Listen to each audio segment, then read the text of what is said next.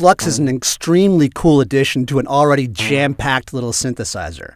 When Flux is enabled, you can begin recording additional key presses out of time from the sequencer. Let me show you what I mean. I'll go ahead and enable it now and record with a few extra notes.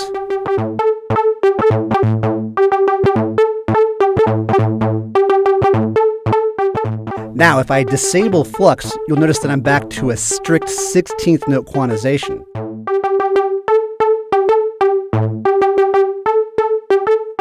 But as soon as I'm ready, I can re-enable Flux and bring in some of the chaos from before. You'll notice that if I'm not recording, nothing is being added to the Flux loop. So if you plan on building it up, press that record button every now and then to add more.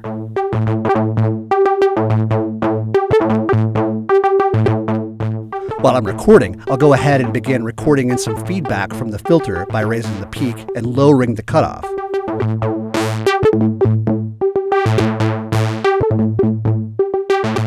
Now I'll just tweak a minute, add some more notes, and boom, chaos.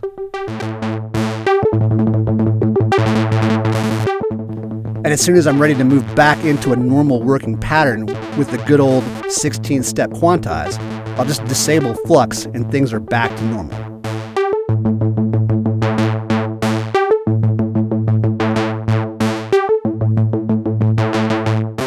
And if I want to bring my Flux loop back, I just re-enable it, and the Flux loop is back with all my original tweaks. Flux opens up the door for recorded patterns from Volca keys that allows it to be a very expressive and powerful device. Next, let's take a look at another function that will make your live and studio performances that much more interesting.